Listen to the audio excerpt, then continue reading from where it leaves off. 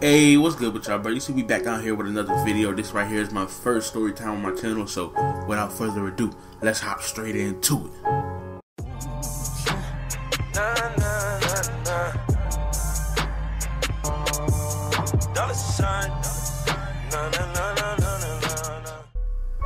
Alright, bro, so first let me go ahead and set the mood real quick. Set the scene real quick. I was about 11 years old.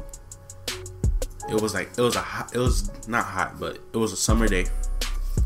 We was on it was like Saturday, I think, and we had a basketball tournament in the hood, in the neighborhood that we lived in. So it was me, my homie Henry, my stepbrother Fahim, him right here. He died in 2014 in September.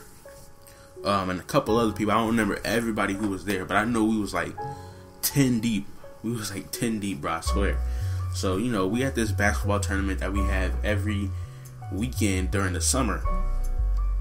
It was a Saturday. You know, we got done playing basketball. Now we chilling.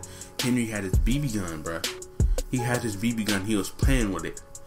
And I don't know, after a while, it like broke or something. I don't know what he was doing to it.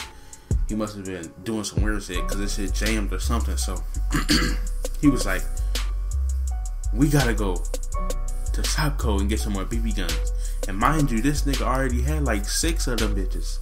I don't know how he got all these BB guns, but this dude, we are about, I'm about 11. I think he's like 2 years older than me, so he's like 13. He had like 5 BB guns. This nigga always had a BB gun no matter what. So I was like, nah, bro, I can't go. I already got in trouble, and my birthday's right around the corner, bro. Birthday right around the corner, so I didn't want to get in trouble again. Cause my mom already told me if I get in trouble one more time, my birthday done. You know, plus you black. When you got a black mom, you gotta take that shit serious, cause they will end your whole birthday. Like, no birthday at all. You just get cake, and that's it. So I was trying to turn it down. My stepbrother was like, nah, bro, you gotta go. If I'm going, you most definitely going. I was like, bruh, come on, man. You already know I'm getting in trouble. So long story short, I had to go. So we about to go. Mind you, hold on first. Let me tell y'all how far this ride was. Plus we was all on bikes. You know, in the hood, you gotta have a stolen bike. Like, when you growing up, everybody had a stolen bike, especially if you live in the hood. It was either spray painted black or it was either spray painted white. That's the only things you had, bro. And mine was spray painted all black with white rims with little white dots. I spray painted it a little bit white. Handlebars white. That mug was clean, bro. I promise you that mug was the cleanest bike I ever had.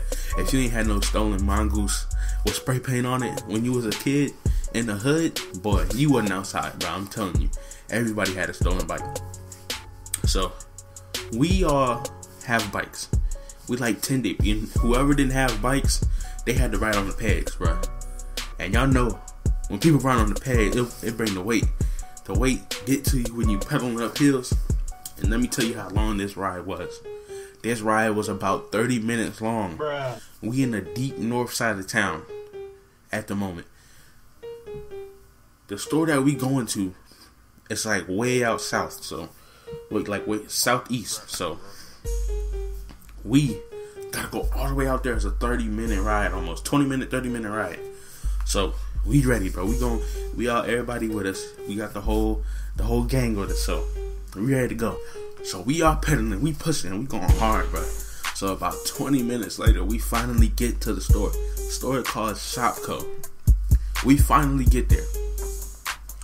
So we all put our bikes to the side. We all split up. It's me, Henry, and Fahim. We all together. And then the other people, they go their separate ways. Cause me, my brother, and Henry, we was all close. My brother Fahim hang with Henry all the time, so I already knew that we was gonna stay together. So we stay together and they split up. We go look at clothes, shoes, and all that first, cause you can't just go in and look at what you want. I mean, you can't just go in and go straight to the object that you're gonna take. Like, you can't do that. So we walking around looking at clothes and stuff. We actually got distracted low key because that store has some fire clothes, bro. I'm not gonna lie. So we was looking at that stuff and got distracted for like a good 10-15 minutes. And then Henry was like, come on, bro, we gotta go. I'm ready to go home. I'm trying to get my BB gun, get the fuck up out of here. So we go straight to the BB gun section, where they had a whole wall of BBs and BB guns. So my first thing is, I gotta give me an all black one. You gotta have an all black BB gun. That mug is just so clean. My stepbrother got an all black one, and then Henry got like a gray one, a black and gray one. So we all got ours, and I got the 1,000 round BB gun. The BB gun holder is like, damn, I need an object. Oh fuck it, it's about like this big. It's about this big with 1,000 BBs in it. So I ain't gotta go back and get no more BBs, cause I ain't going. It's a one-time thing, bro. A one-time thing. That's what I'm thinking. So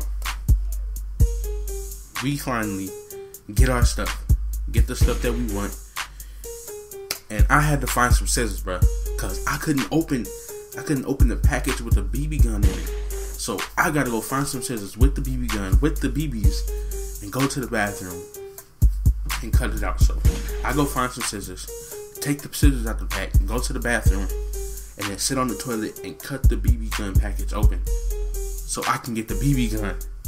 And you know you gotta be smart about it, so you gotta wrap it up in not toilet paper, paper towel, and put it in the trash can. You can't just put it in the trash can. So I grabbed the paper towel, wrapped it up a couple times, put it in the trash can. So we ready to go. After like 10-15 minutes, everybody ready to go. We gone, we ready. So we all walking out, our pants stuffed with BB guns and BBs, bro. So as soon as we walking, we all went our separate ways this time. Like everybody split up to leave, so we will all wouldn't get caught.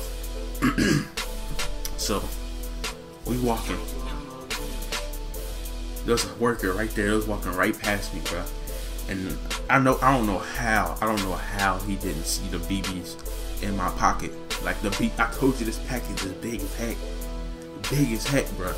So I have it in my pocket. It's sticking out of my pocket, bro. I don't know how he didn't see, and I was right by the door. So he walked straight past me. I got to that door. I'm gone. Ran to my bike and got on. I'm gone. Everybody got to their bike. We dipping, bro. We dipping. So everybody, right? I knew a shortcut because my great aunt used to live right by the store. So we dipping. We going. We going. My nigga Keon, this nigga's pedaling so hard. I'm telling you, this nigga did a full flesh front flip, bro. I'm telling you, this nigga, I don't know how. We was all like, damn!